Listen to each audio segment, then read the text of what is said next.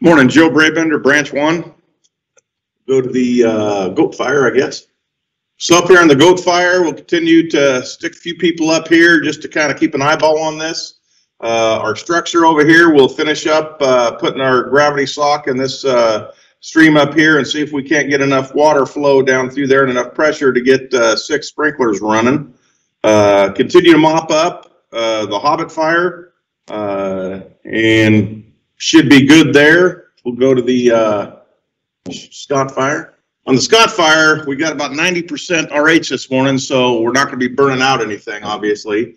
We're going to try to get this line punched in up here, finish that off today, and then look for other opportunities to go direct if we can do that anywhere in there today. Continue to put in this line, cutting trees out of the way and removing brush.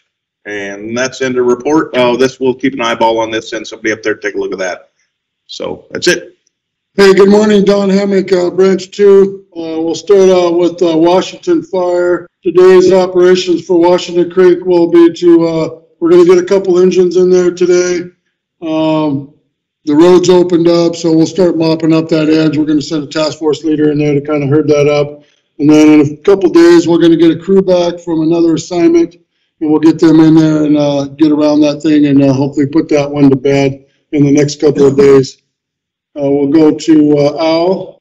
Same thing with Owl. We've got 3 engines in there patrolling the road, also hiking the hand line down in this inaccessible area down here as far as vehicles, and continuing to strengthen that and watch for anything that falls over or rolls out of our hand line down on the bottom edge there. So we'll go to Butte Creek.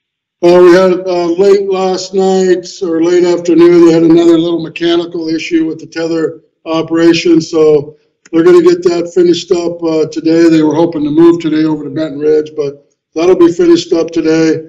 We have the one crew in there going to mop up that spot a little bit farther, take off from where the hotshot crew was yesterday.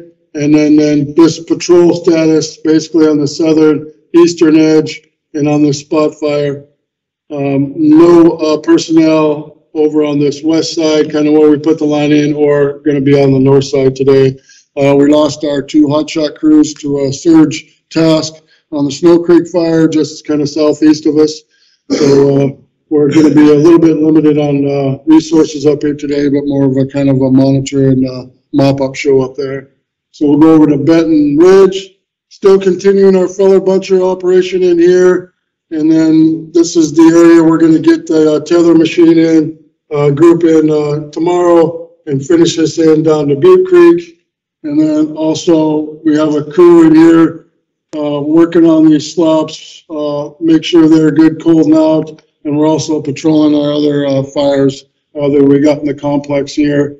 And then monitoring our structure down here. The fire's getting closer and closer every day, just kind of chunking itself down the hill. So we'll be monitoring that also. So thank you.